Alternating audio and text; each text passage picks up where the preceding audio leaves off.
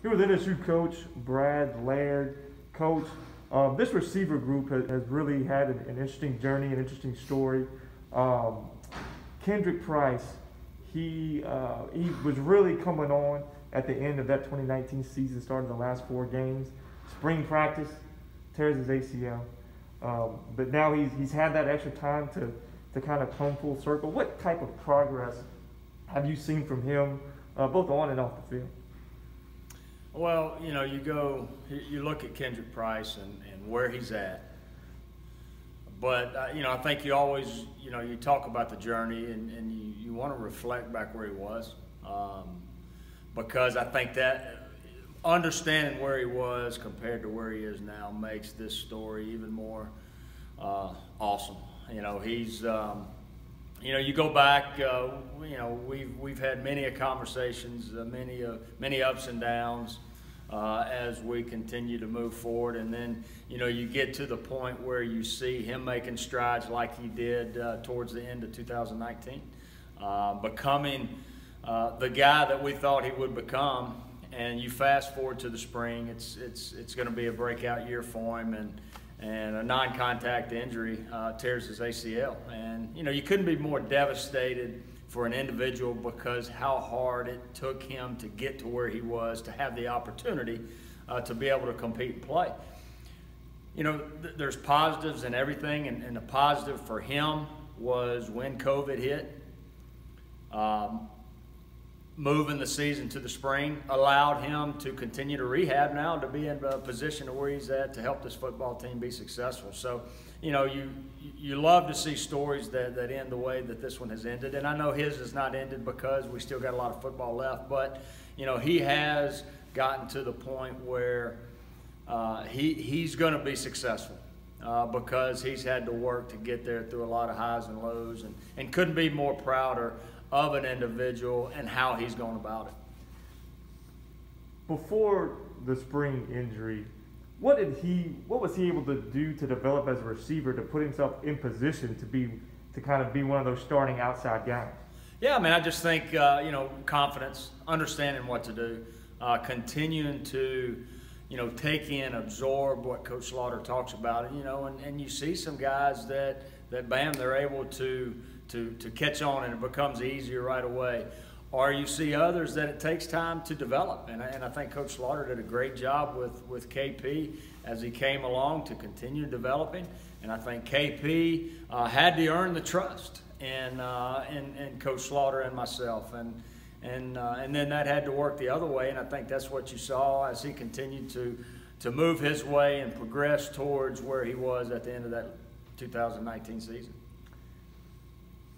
Talk to us about this #1 jersey. It's kind of been, I guess it developed 2016, 2017. It's kind of been one of these things that's the receiver, a leader of the group, a guy that's really respected in that receiver room. When Kendrick earned that jersey number earlier this spring, what's the significance of that?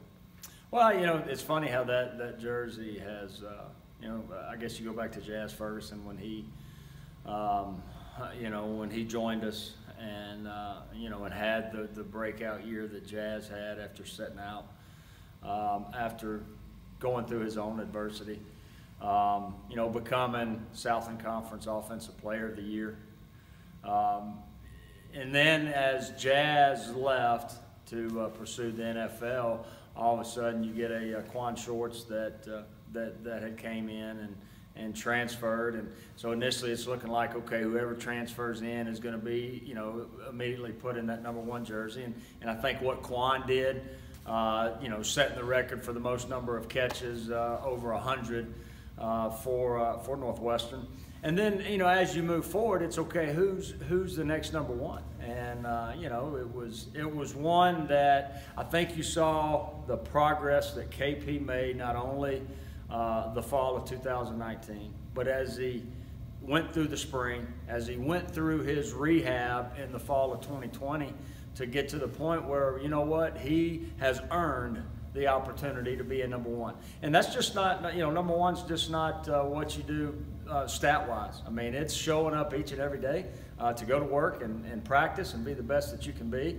It's been locked into a lot of catches in the past, but it's also been locked into guys that show up and go to work.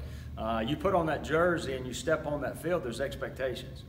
And KP has met those expectations as we decided to put him in that number 1 jersey. Kind of in a similar note of receivers that have had to recover from injury, Gavin Landry. The last time he stepped on a football field, he caught a 54-yard touchdown pass and tore his ACL. Still finished the play after the injury, which is incredible to me. But how has he been able to come back? His injury was earlier than KP's, so maybe he would have been ready for the fall. But it seems like that extra time surely had to benefit Gavin too. Yeah, I mean, you look, when Gavin on his first touchdown catch of his career tears his ACL. Devastating again, because those guys, just like I talked about KP, had worked so hard to put themselves in position. Nothing was given to those two guys. Nothing was saying, here, this is yours. KP, here's your number 1, or Gavin, here's your opportunity. It's those guys have worked and earned that. And that's what's so devastating to watch as a coach whenever you see that. But the way Gavin handled the situation, he handled the situation and battled through, just like he did to have that opportunity, is the way he battled through this injury. And he worked to make sure that if we would have played in the fall, that he would have had the opportunity to go out there and compete. That's how he battled through his rehab. That's how he worked it. The way he was able to push through that was really unbelievable to get back to where he is. And so it's stories like that you see sometimes the end result, but I like to focus on how they got there, because that's the story in itself with those two guys.